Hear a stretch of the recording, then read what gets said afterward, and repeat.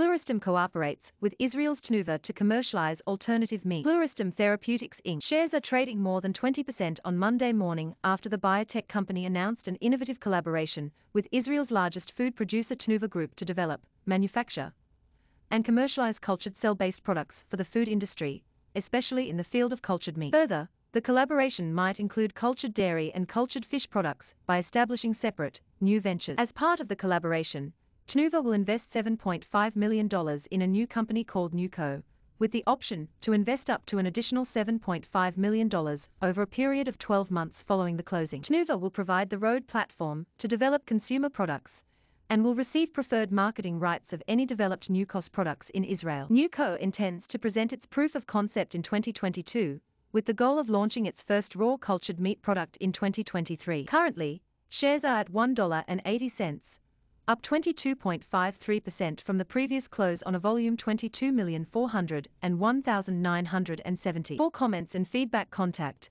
editorial@artnews.com. Biotech stocks facing FDA decision in January 2022. Biotech stocks facing FDA decision in December 2021. Biotech stocks facing FDA decision in November 2021.